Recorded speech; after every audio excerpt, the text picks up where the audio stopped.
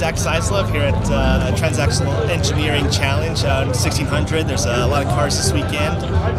Looking forward to battling it out and hoping for some good luck and see how it goes. The course is a little bit more technical this time, so it's good for a 1600 car, I think. So there's some fast areas, there's some, a lot of rocks out there, so it'll be challenging for sure.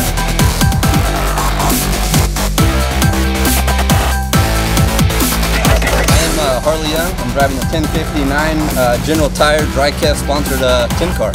We're at the Transaxle Engineering 200 in Barstow, California. The best thing is it's local, you know, and it's not the same old Moore race where you run through the college back and forth, you know, throughout the year. The courses are different every time. It's awesome.